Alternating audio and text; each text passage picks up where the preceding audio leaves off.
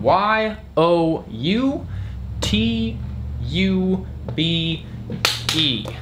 YouTube.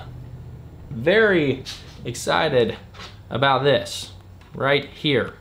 Yeah, can you see it all right? Yeah. Okay. I love YouTube. Never been able to post much on it until just now. And for those of you that don't know me, let me introduce myself. Just in case things That's go me south. there, Jackson Lebsack. And I grew up here, a small town in northern Oregon that I call paradise on earth.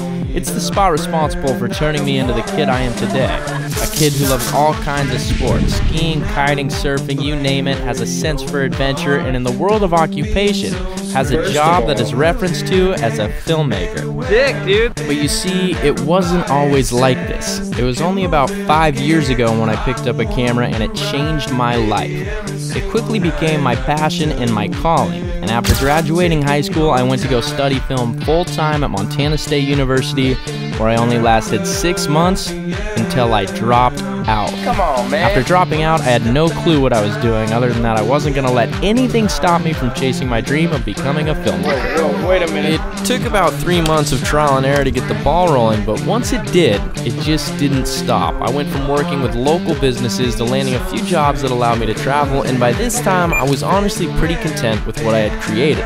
However, when October 2018 rolls around, I was sitting in my room scrolling through social media, and I come across this ad published by a company known as ski.com, and they call it the Epic Dream Job.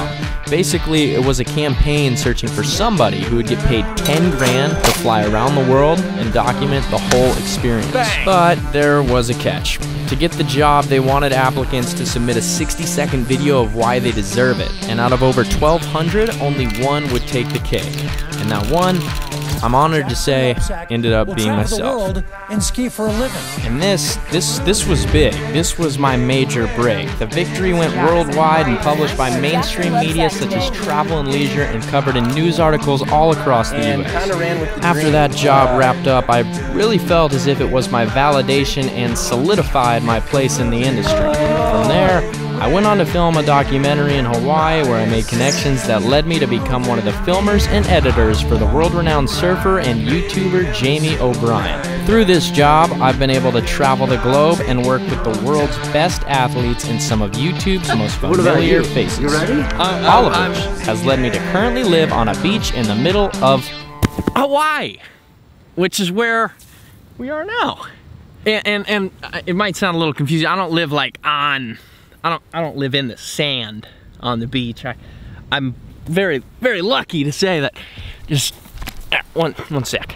You see, I actually live here in this place, this house on the beach.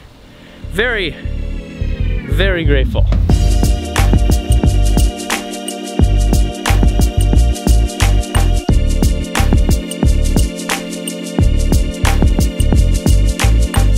So yes, I'm very, very lucky to say that I can call this place home. It's an old surf house that's been around for many, many years here on the North Shore of Oahu, Hawaii.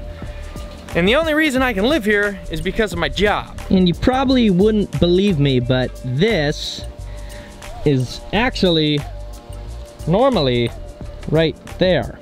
But it's the middle of summer in Hawaii, so that's like trying to ski in the middle of the summer. There's no snow because there's no storms. Storms. A lot of people don't know it, but waves actually work in a similar way that the snow comes in, right? It takes a tsunami or a hurricane, or I don't even know if that's true actually. It takes storm systems to move off the coast of Japan that then wrap around to the top and hit the North Shore of Oahu.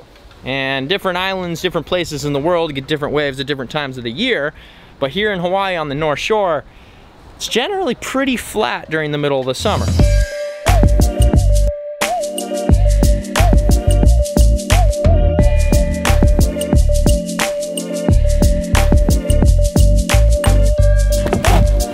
But when the waves do look like this, like I said, it's my job to film Jamie surf it. See, normally Jamie would be like right here, getting what you call barreled which is a dream of mine that I just can't quite figure out.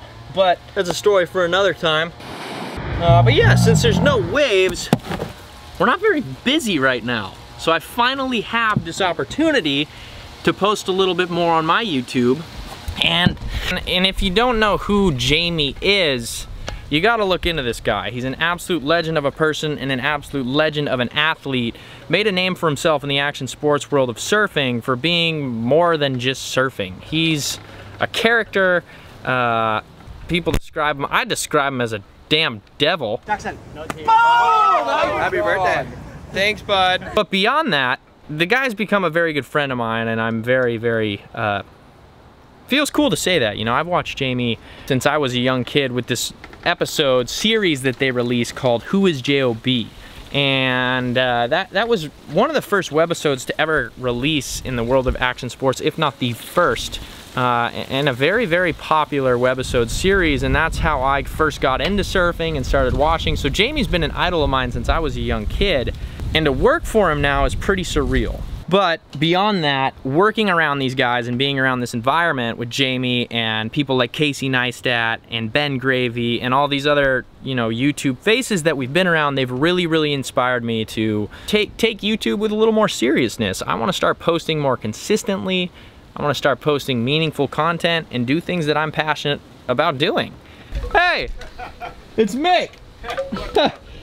How you doing, Miko? Pretty good. I was wondering where the wax was. Yeah, I stole it all. Okay, sorry, that was Miko. That's Jamie's dad, and he owns the house. And he called me, he asked if I had any wax, because if you watch the vlogs, they call me the wax thief, but I promise I don't steal any. Anyway, what I was saying, I get so many DMs and questions, and I used to have the same questions. How do you become a filmmaker? How do you get paid to travel? How do you stay in expensive villas? How do you this, how do you that? And yeah, I want to teach people what I learned, because I started with no following, I started with no money, I started with no connections, I started just like everybody else, and I don't even have that big of a following now. It's just this misinterpretation that you need a following and that you need money and that you need all this stuff to become a filmer. And I want to share with people my insight on the industry and how I've been able to turn this thing into a full-time career and work my dream job. So that's really what this channel is gonna be about. But I also don't want to limit it to just that. I'm passionate about telling people, I'm passionate about telling people more than just filmmaking, more than just what I've learned. I also really want to use this as a place to share maybe some vlogs every now and then, gear reviews. Really, I'm passionate about a lot of things, and I think this is going to be a great place for me to share that. But for the most part, it's probably going to be for those maybe young up-and-coming filmmakers, or maybe you're old and want to get into filming. Age is just a number. But probably the channel's more tailored to teaching people what I've learned. So yeah, let's talk schedule. 9 a.m. Friday, Pacific Standard Time. Oh, that feels good to say. I'm posting weekly from this point on. If you liked this video, first one ever of the weekly series, be sure to drop a like, subscribe so you can tune in, and all that jazz those YouTubers say, because I guess I am one now. But boom! See you Friday. Yeah, I make decisions to glow. Ridiculous flow, potential to glow. You know, I just do that. Consolidate my regions, line it up, put them together. Anyone that ever let me down, forget them forever. My memory's bad. Remember me, though? My memory's